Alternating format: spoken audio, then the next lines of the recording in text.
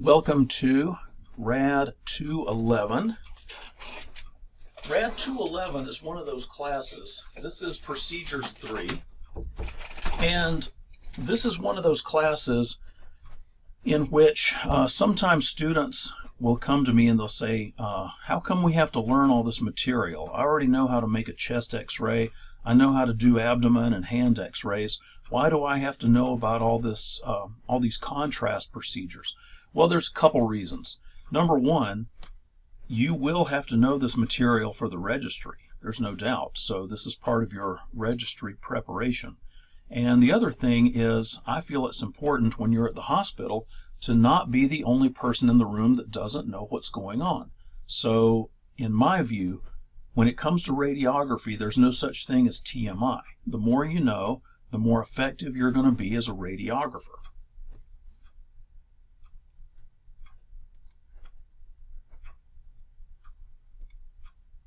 Now suppose for a moment that you and I are at a car dealership and I am the salesman, and you've decided that you really like this orange car here, and I don't blame you. I mean, it looks really nice. I can see myself cruising up and down Wrightsville Beach in a ride like this, and I tell you, hey, you know, this car is going to be $50,000 and I'm going to have it ready to go for you this coming Friday, and all you have to do is pay me now, and then you can come and pick up your car. Okay, cool. So Friday comes around and you show up to pick up your car, and from around the side of the building, here I come with this. Okay, now, question, do you feel like you've gotten your $50,000 worth? Or do you feel like you've been gypped? The reason I use this little illustration is because a wise man once said that education is the one business exchange in which the customer wants to get gypped. In other words, if I charge you $1,000 to come to my class and then I wind up letting you go early every day, or you know, we just kind of goof off and then you get to the end of the class and you've got an A, but you haven't really learned anything, do you feel like you've gotten your money's worth? Probably not. So in this class, every day as we're going through, I'm going to try to make sure that you get your money's worth and that you learn what you need.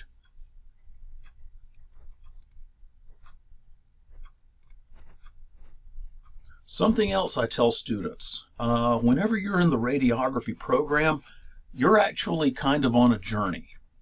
Your journey is towards a location that I call Mount RT. You're ultimately wanting to be a registered technologist in radiography, and you want to know everything that you need to in order to function as a technologist. Now, it just so happens, I've been teaching now since 2004, however many years that is. Well, I've been up and down Mount Radiography many, many times, and I know where the good paths are, and I also know where the crevasses are, where people can fall in and wind up getting, you know, kind of falling by the wayside. If you follow me and, you know, just kind of go along with the program and do what I'm telling you, then at some point in time, you're going to triumphantly be standing on top of Mount Radiography, and you're going to sit for your registry, and you're going to be highly successful. This is where I want us all to wind up. Now, for those that do not want to pay attention, you can wind up in an unfortunate situation such as this. Here's an individual that for whatever reason didn't make it up Mount Everest, and has now become somewhat of a landmark because there's no way to remove the body. He's going to be there forever. Anyway, don't wind up like the green boots guy. I want you to wind up on top of the summit with me. Oh, never mind. This is just something for the class from last year. So we're going to skip over all that. Arthrography. Now, this whole presentation is on arthrograms, And I draw most of my information from the Bontrager Book of Radiography, and there's other things that I've picked up just from the hospital on the way. And yeah, so I have a rather large base that I draw from, a lot of which is just my own practical experience, because I've done a lot of arthrograms. Okay, now, if you take a look, these images are kind of old. As you can see, the copyright on these things is Mosby 2001. But arthrography hasn't really changed all that much as far as the flat films go. A lot of times arthrograms are done of the knee for people that have like compressed menisci. We can take a look and see what those things are looking like. We also do a lot of shoulder arthrograms because people will quote unquote throw out their shoulder. They'll have a torn rotator cuff possibly, and if the doctor's got any doubt about the rotator cuff being torn, he can do an arthrogram, and that'll show him definitively if there is a rupture of the synovial capsule. They also do wrist arthrography. It's possible to do TMJs, although nowadays a lot of this stuff is done using MRI. And as a matter of fact, a lot of arthrography is done using MRI. What we do is just make sure that the gadolinium is located in the joint space correctly prior to the patient going over for their MRI. So it's kind of a combination study. Now keep in mind, arthrography is an invasive procedure. We have to have informed consent from the client. You can't just grab people and start sticking needles in them. Normally the RT will go over the consent form, but ultimately the doctor is the one responsible for answering the patient's questions and obtaining the patient's consent. Whenever we're in this function, we're actually performing as what's called the arm of the doctor. So yeah, we're like the doctor's go-between. We go ahead and tell the patient what's going to be happening, but then when the doctor comes in, he can answer their particular questions. And here's a question: what if we don't have consent? Well, if we don't have consent, we can't do this procedure. Like I said, you can't just stick needles in people without them writing down or putting down in writing that the procedure's been explained, the risks and the benefits have been made very clear, and they still want to go through with the procedure. Here's a little review of arthrology. There are several different classes of joints in the body. There are synarthrotic joints, synarthroses, amphiarthroses, and diarthroses, and we're going to see some examples of all of these. Classification of joints according to their structure. Some joints are considered fibrous. That's the synarthrotic joints. The cartilaginous joints are considered amphiarthrotic. They are movable, slightly movable. And synovial joints are the ones that are freely movable. Like if you flex your fingers, or you move your wrist, or you flex and extend your elbow, then what you're doing there is moving synovial joints. They're characterized by synovial fluid contained inside of a capsule. These joints are all freely movable. Now there are some joint categories that we're going to talk about. Ball and socket joint, of course everybody knows that their shoulder is a ball and socket joint. The hip is another one, where the head of the femur plugs into the acetabulum, forms a ball and socket joint. There are many, many hinge joints in the body. Your elbow, your knee, those are both examples. And ellipsoidal or condylar joints. We also have pivot joints, saddle joints, and gliding joints. And on the next slide, I've got some examples of all of these. We talked already a little bit about the ball and socket and the hinge joints. Now, the ellipsoidal joints, that's what your wrist is. The wrist is a funny looking joint. If you look at it under radiography, under an x-ray, there's actually 8 separate bones in there, and on an x-ray they just look like a bag of bones, but in reality there's a lot of tendons and ligaments in there that hold all those bones together and enable your wrist to move in a lot of different directions. Just take your wrist right now and just kind of move it around and see which ways you can move it. It's very, very flexible. It can move in a lot of different directions. Now, pivot joints. There's a few of these in the body. Probably the most widely thought of is the atlantoaxial joint at the base of the skull. Okay, it's where C1 and C2, you know how the DENS enable C1 and C2 to kind of rotate, not 180 degrees or anything, but they can rotate pretty good. Another example is where the radius meets the radial notch in the elbow. That's also considered a pivot joint. It enables you to pronate and supinate your hand. Saddle joints, there's only one in the body. That would be the first metacarpal and the trapezium. Those form what's called a saddle joint, and it's just named because of the shape of it. If you look at a skeleton, then you'll see what I'm talking about. And then there's many gliding joints in the body. Some examples are the AC joints in the shoulder, the sternoclavicular joints, and then all of the costovertebral joints. Those joints are considered gliding joints. They can move, no problem, but they're kind of limited as to how they move. Okay, for purposes of arthrography, we're mostly interested in the synovial joints. Synovial joints take their name from the clear fluid, the synovial fluid, that forms the lubricant for that joint. People that have arthritis or people that are severely dehydrated, a lot of times they have joint pain and difficulty moving because their synovial fluid is depleted. The synovial membrane is basically, and I've got a picture of it somewhere in here, I think. Synovial membrane is around each joint, and it encloses that joint, and it keeps the synovial fluid from escaping, right? There are some articular structures around some of these joints. There are fat pads. The most classic example, I suppose, are the fat pads that are around the elbow, and if those fat pads are displaced, and sometimes they show up on an x-ray, if those fat pads are displaced, then that can indicate either a hidden fracture or a small dislocation. You know, if it's a big dislocation, it's going to be obvious. You're not going to need the fat pads to tell you that.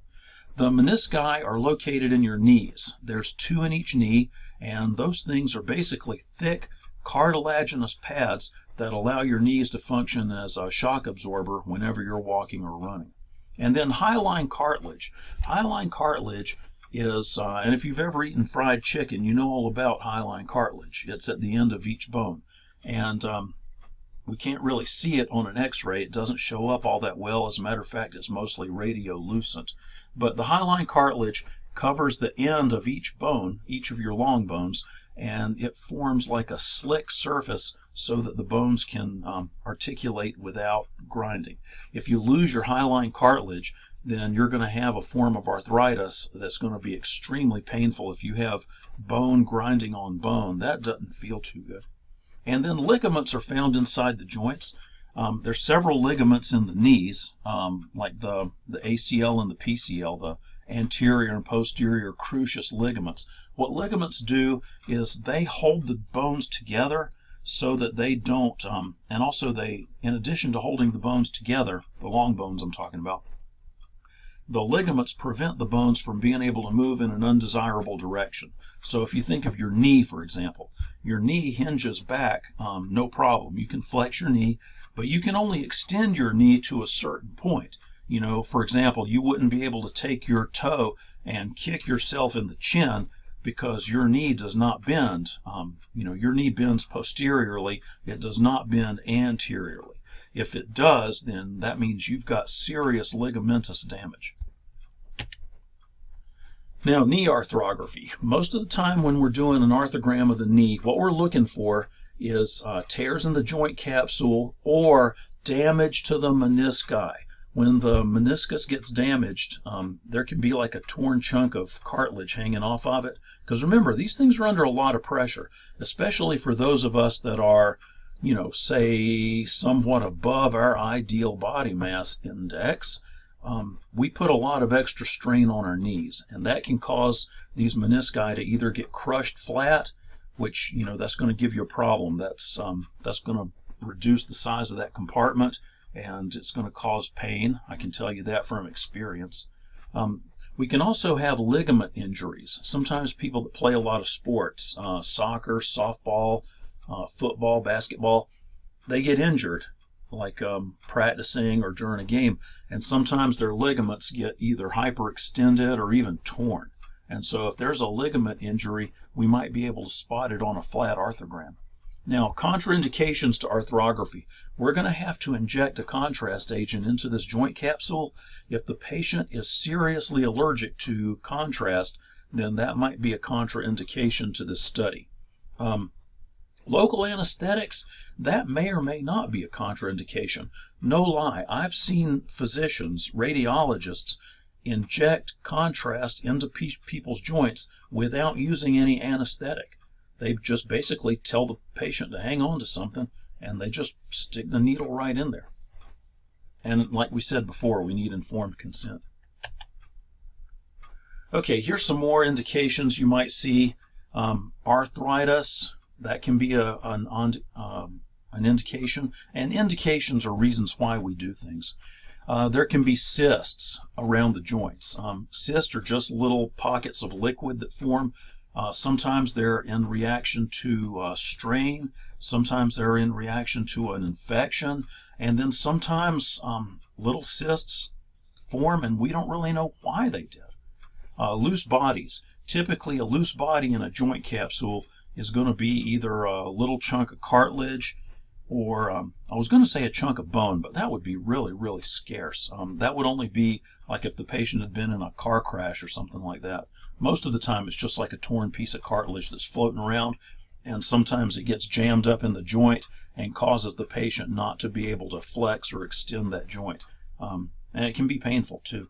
Now for knee arthrography, torn meniscus is by far the most popular diagnosis. That's what we're looking for when we do these. Again, contraindications, reasons why we would not do this study. Contrast sensitivity, or if the joint space had an active infection or inflammation going on. Now in this case, does it mean we're never going to do the study? No. Probably what the doctor's going to do is give the patient an antibiotic regimen and send them home and reschedule them for next week. And then once their infection is cured, then we can go ahead and do the study. Contrast agents. It is entirely possible to use CO2 or some other kind of gas to do pneumoarthrography. This was kind of the state of the art 50 years ago, but since has fallen into disuse. It just doesn't give as much information.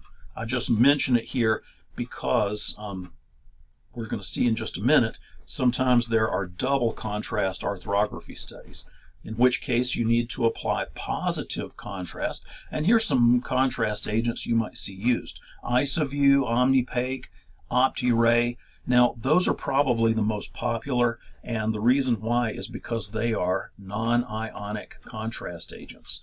Things like Radiographic, Conray, HiPake, I've seen those used for arthrography studies, but for the last couple years, they've mostly been using the OmniPake and the OptiRay, stuff like that, because it is so much less likely for the patient to have an adverse reaction. Now, a lot of times what we're doing is we're setting this patient up for an MRI. So we'll take something like Sensorcaine or Marcaine and then mix that with some OmniPake. Okay, so now we've got some anesthetic and we've got some X-ray dye, and then the doctor will mix in a little bit of gadolinium. Just a few cc's is all you need, and that way we've got kind of a combination cocktail going on. We will deaden the pain using the Marcaine or the Sensorcaine. We'll be able to see it all under X-ray because we've got the OmniPake on board, and then once the patient gets over to MRI, then the gadolinium will be manifest once they're inside the magnetic field. Because as you guys probably know, X-ray contrast agents don't show up on an MRI, and MRI contrast agents don't show up on an X-ray. So we have to have both. If we're going to do fluoroscopy followed by MRI, then we need that combination. Okay, reactions. It is possible, it's very, very unlikely, but it is possible for the patient to have a severe allergic reaction. If they have a bona fide anaphylactic reaction, then you're going to need to call for help sooner than later. Because what will happen, if the patient is really allergic to your contrast agent, then it can cause their blood pressure to bottom out, and at the same time it can also cause their throat and their bronchioles to start constricting. That patient's going to need a shot of epinephrine mas pronto. So hopefully you've got some nurses or doctors close by that can help with this.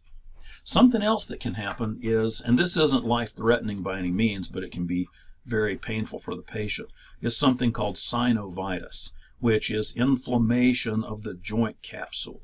Like I said, it's probably not going to cause the patient any serious health concerns, but as you know, inflammation of anything is uncomfortable. So if we inflame their joint space, that's not really doing them a favor. Vasovagal reaction. This is the most popular. Whenever you start coming towards a patient holding a needle, and it doesn't matter if you're getting ready to do an arthrogram or if you're just getting ready to draw some blood. I've seen patients at the Red Cross pass out just from looking at the needle as it's coming towards their skin. That's called a vasovagal reaction. This is like a panic reaction, and it can cause nausea, heavy perspiration, pale skin, dizziness, sinking sensation, or a feeling like you're falling, and people can actually have syncopal episodes. They can pass out. So a lot of times you're going to see the vasovagal reaction. What you can do about that is inform the patient up front. Tell them what we're going to be doing and let them know. The doctor's going to come in, he's going to have to put a needle in, it's not going to hurt so much. If the patient knows what to expect, then that can go a long way towards helping avoid some of these adverse reactions. Okay, procedure for the knee arthrogram. The first thing, and you may or may not do scalp radiographs. Some doctors like to have the scalps, just so that they can see if there's anything there that would prevent them from doing the arthrogram. The other thing, and really the main reason for doing the scalp radiographs, is so that we can adjust our technique if needed. When we used to do this using film, just plain film, it was kind of a big deal. Nowadays, we're using digital CR and DR, so you still want to use a good technique, but okay. 2 to 4 milliliters of anesthetic, and then the needle is inserted between the patella and the medial femoral condyle. Okay, so if anybody ever asks you where's the needle placement for a knee arthrogram, you just tell them between the patella and the femoral condyle, or just say retropatellar space. Synovial fluid withdrawn possibly. I have seen doctors withdraw a little of the synovial fluid to send it to the lab. I've also seen doctors inject a little bit of saline with patients that were suffering from dehydration because they tried to drop some synovial fluid and there was nothing there. And we know that we're in the joint space because we got a fluoroscopy machine going, and so we know the needle's in the right place, but there's no fluid being drawn up. So the doctors will sometimes inject some sterile saline and then wait a few seconds and then draw up a syringe and hope to capture not only the saline they just injected, but any like cellular debris or whatever happens to be in the joint space. Contrast is going to be injected. Usually this is just going to be positive contrast. Although, like I said earlier, it is possible to do double contrast studies. And sometimes the doctor will ask the patient to flex their knee. Sometimes they'll even ask them to stand up and walk on it a little bit. And then they'll take some overheads and spot films. Now, equipment that you're going to need. You're going to have a fluoro room or a C-arm. Either one will work just fine. You need an arthrogram tray, and that tray is going to have a selection of fine needles, syringes, sponges, possibly forceps, and 1 or 2 little cups for medicine. Some trays just have like a, like a depression where you can pour alcohol or betadine or anything that you need. And here's a picture. Again, you know, this is an old picture, but whenever I worked at the hospital a couple years ago, this basically is what our myelogram tray looked like.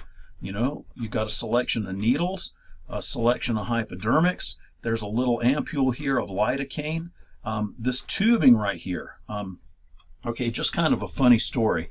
Once upon a time, the person that was supposed to be ordering arthrogram trays for us did not realize that we were about to run out. And so by the time they ordered any trays, it was going to be like a couple of weeks before we were going to be able to get them. So for that time, whenever somebody came in for an arthrogram, what we had to do was go to the PAR room and also back to interventional and try to round up all this material. We'd have to get a fenestrated drape, and this tubing here was a pain to find. You know, it's like every piece of IV tubing we got, it seems like it's 3 or 4 feet long.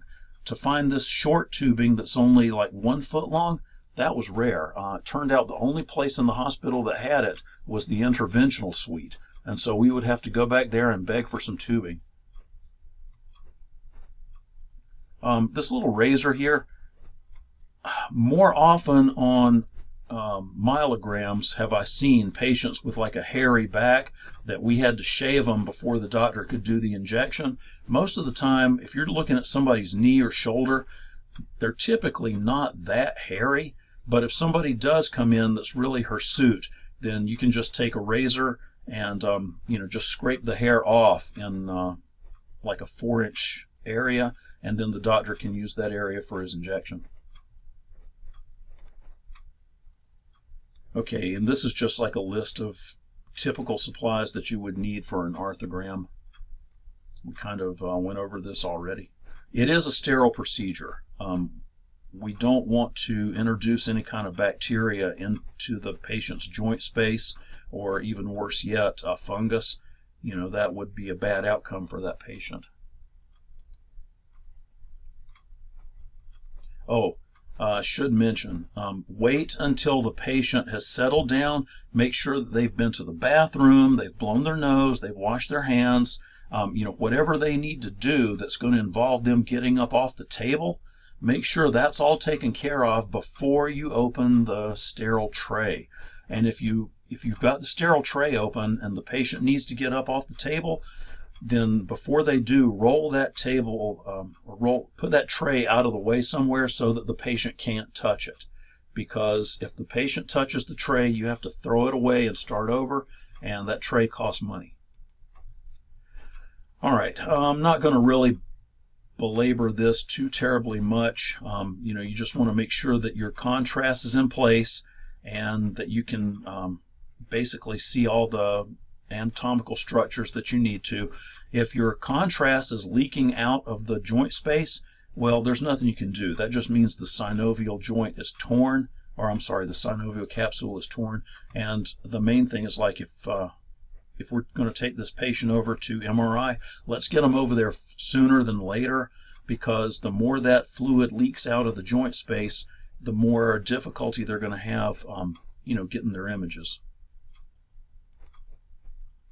Okay, for shoulder arthrography, basically this is your setup. You've got your patient lying on the table, and their head is either going to be at the head of the table, or they could be turned around with their head towards the foot of the table. You want the joint of interest to be closest to the doctor so that he doesn't have to try to reach across the patient or anything like that. And, you know, here's that little short tubing I was telling you guys about. This way we can fluoroscopy, and the doctor can inject contrast simultaneously. And remember, this is a sterile procedure. While you're driving the fluoro tower, just make sure you don't bump into any of this tubing or anything. You don't want to violate the sterile field. And here's what the needle placement looks like. This is when the doctor is, and you see right here where there's a marker. If you can, put your marker on the fluoro tower, like up underneath the fluoro tower, so that the marker always goes with, you know, with the movement of the tower. So the doctor has got the needle into the joint space, and it looks like coming off right here is the IV line. And they've injected a little bit of contrast, but not a whole lot at this point. But this is kind of how the thing looks. And you guys remember your anatomy, I hope. There's going to be a quiz later. You know, what is A, B, C, D, E, F, G? I'm kidding. I'm just showing you guys how the arm is positioned for external rotation of the shoulder. Okay, and here it is again. At this point, you can pause the video if you want to and just examine all of these different points of anatomical interest. And if you're in the radiography program, you probably could do this blindfolded. Okay, now, positioning sequence. Scout, if there is one, sometimes the doctor will say, well, let's take a couple pictures. Let's do internal and external rotation before you start the arthrography. And then once the image is taken, once the contrast is delivered and the doctor's already done all their overheads, sometimes they might want you to do like a single AP view or an axillary view, something like that, basically so that if we send this patient over to MRI and the MRI techs are like, hey, you know, that contrast is not where it's supposed to be, well, then we have images we can look at and we can say, well, when the patient left here, the contrast was in place. And so if it's moved like between here and there, there's nothing we can do about it. You know, it's not our fault. I should mention here, if you work in a hospital, there's a lot of finger pointing between departments. It's unpleasant, but it just kind of goes with the turf.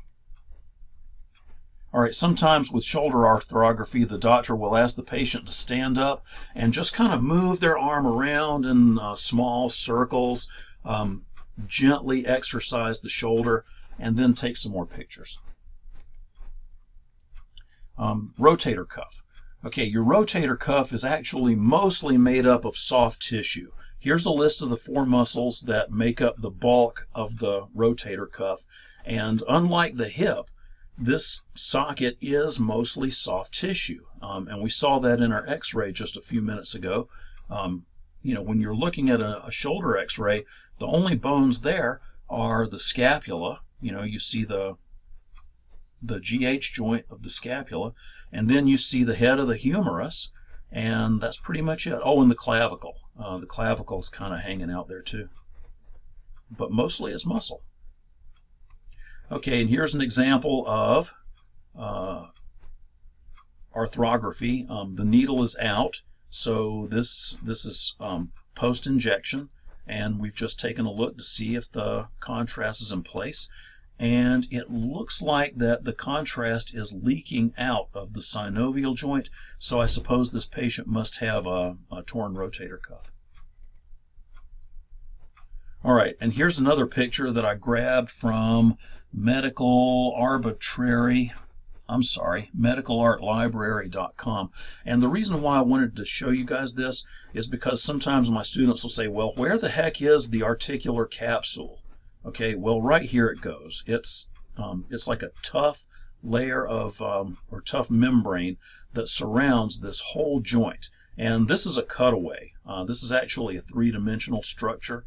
And yeah, it's just, you can see there's like a space in here that's got fluid in it, so that when your shoulder moves, it's not impinging directly on the scapula. You know, the scapula is covered with cartilage at this point too. This is that high-line articular cartilage that I was telling you guys about. I don't know if y'all know this or not, but most of your joints have got bursa associated with them. What a bursa is just like a little bag of fluid, and it's the body's way of, you know, like putting cushioning in place around joints that move a lot. I think in the knee you have like 3 or 4 different sacs that are bursa. They're kind of like a hydraulic pillow. And here's a artist's conception. And see this? Okay, whenever we're taking x-rays, you know how it looks like that there's just like a gap right here between the scapula and the clavicle, you know, right here at this AC joint. In reality, there's like some really, really strong bands of tissue holding those bones together. Unless, of course, it breaks, which is a lot of times that's why we're looking at images of the AC. So anyway, remember, here's the coracoid process that sticks out in front of the scapula, And here's another big band of tissue. These ligaments hold this part of the scapula to this part of the scapula and hold it to the clavicle. And then we've got these big tendons here connected to these muscles. Another big band of tendons back here, and oops, that tendon has torn. Okay, so when these tendons tear, that can actually cause a rupture in the synovial capsule and cause leakage of the synovial fluid into the surrounding tissues. So this is an example of a rotator cuff tear. You see damage here and here. And this rotator cuff tears are pretty popular amongst people that play like recreational baseball and softball, because, you know, if you imagine yourself throwing a ball, you know, that motion just repeating over and over again can cause damage. The other thing is, same thing, you know, people that play recreational softball, sometimes they'll be up there and they'll just like be swinging a bat as hard as they can. And if they're not careful and they don't have their body mechanics right, they can wind up damaging their shoulder, you know, just by swinging a bat. Okay, wrist arthrography, I'm going to go over this pretty fast. When you're setting up for wrist arthrography, you know how usually when we have a patient for a wrist x-ray, we sit them at the end of the table in a chair. Well, for wrist arthrography, the only way that'll work is if you're using a C-arm. If you're using a table-based fluoro tower, then the patient's going to have to be on the table prone and with their hand extended, and then you're going to drive the fluoro tower over top of their wrist. So you'll have to move the patient down the table until until you can get a good image of their wrist using your fluoro tower. Put a rolled up towel under their hand so that the wrist is flexed just a little, and sometimes because just because of the nature of the wrist joint, it's very complex. Like we were talking about earlier, there's a lot of tendons, a lot of ligaments in there. Sometimes it's almost like multiple compartments. So the doctor might inject contrast into the wrist, and it doesn't necessarily permeate the entire wrist. The doctor may have to inject 2 or even 3 times before he's got his contrast, all in the joint so that he can see what's going on in there. And you see, whenever you're looking at a wrist x-ray, it just looks like, okay, well, here's some bones hanging out here. Are those things just a bag of marbles? You know, they loose in there? Well, it turns out not so much. I've got a couple slides here that'll show you the way these joint spaces work. Now, this is just like a cartoon image of somebody's wrist, but what they've done is they've, in addition to having the bones in here, oh yeah, know your wrist bones, because you'll definitely be tested on those. But you can see there's like bands of ligament all through here that are holding these bones together, you know. And when you think about it, it makes sense. You can't just have a bag of marbles. You got to have those things bound together some way so that they stay in the same order. Otherwise you might have your scaphoid bone way over by your ulna. You know, that obviously wouldn't work. And this is kind of, okay, if we're looking at this patient's wrist, and this is from a lateral aspect, and the doctor would just, drive a needle down into the joint space carefully and then start injecting contrast and see, where it goes. And here's an example. Here's a wrist arthrogram. And as you can see, what the doctor has done, I don't see the needle here, but the doctor has injected contrast, and contrast is permeating, but it's not, like if the trouble was up in here somewhere, there's no contrast up there. So the doctor would need at least 1 more injection. And here it is from a lateral aspect. And here's another one. Again, just so you can see, here's the contrast coming in, and you can see it's, kind of permeating some of the wrist, but not the whole thing. Okay, a little bit more. Just make sure your PA and lateral radiographs are taken with proper technique. Elbow, flex 90 degrees, if possible. But like I said, a lot of times these patients are going to be lying prone on the table, so the elbow won't be flexed. It'll just be extended out, and then the doctor might ask the patient to just rotate their arm into a lateral, because the fluoro tower is what it is. We've got x-rays coming up from below. We can't do like a shoot across or anything like that. Anyway, That's about it for arthrography. I hope you guys have enjoyed this and maybe learned a little bit. Go back to your book, study arthrography, and with any luck whatsoever, you'll be ready to take your registry. All right, and good luck with that. Take care and have a great day.